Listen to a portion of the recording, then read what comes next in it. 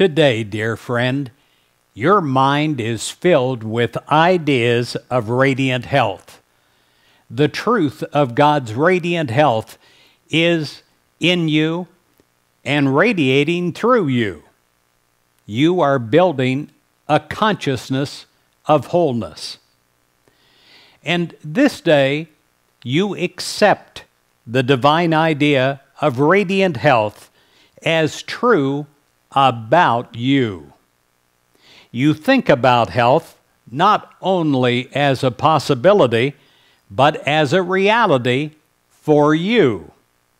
You accept that to be healthy in whole and mind is what God wants you to be, what God created you to be.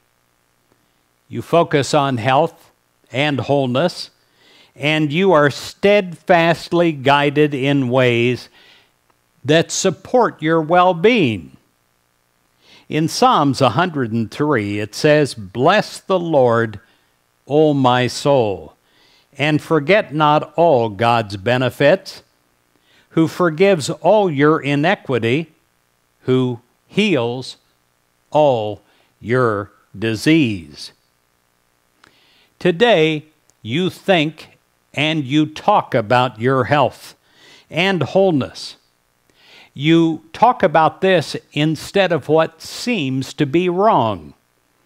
And you're building, idea by idea, a consciousness of health. A consciousness of health that grows stronger and more complete with each passing day.